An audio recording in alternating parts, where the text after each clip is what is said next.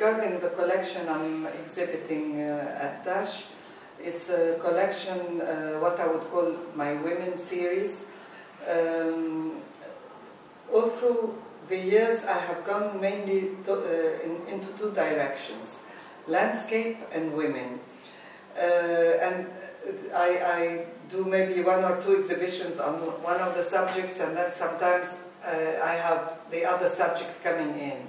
I never choose what I'm going to do next, and I just move along as it comes. The works I'm showing in Tache are works that are focused on women faces, women figures, and yet in some of the works, some of the foliage that I've been working with lately had already started to come in.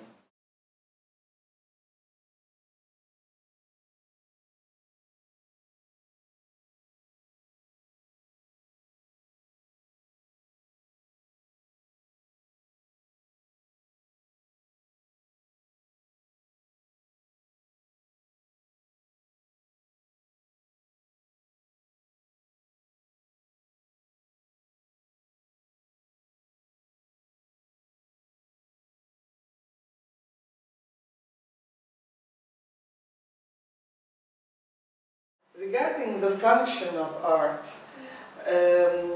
because the function of art has changed from one era to the other.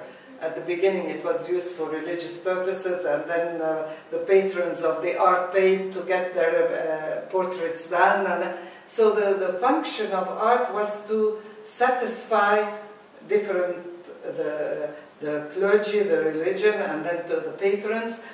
And then in the modern period, it was mainly to satisfy the artist and the human being. And so the function of art, really, art is a quest for meaning.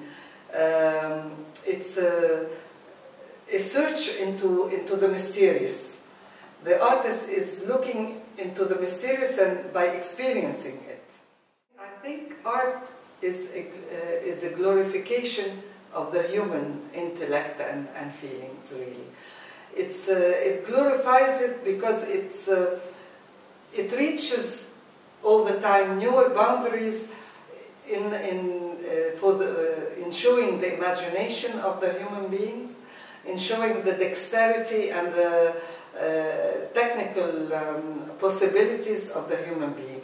So in one way it gives a lot of satisfaction to the human kind that they can achieve something in that respect. It also presents the uniqueness and universality of the human imagination and intellect.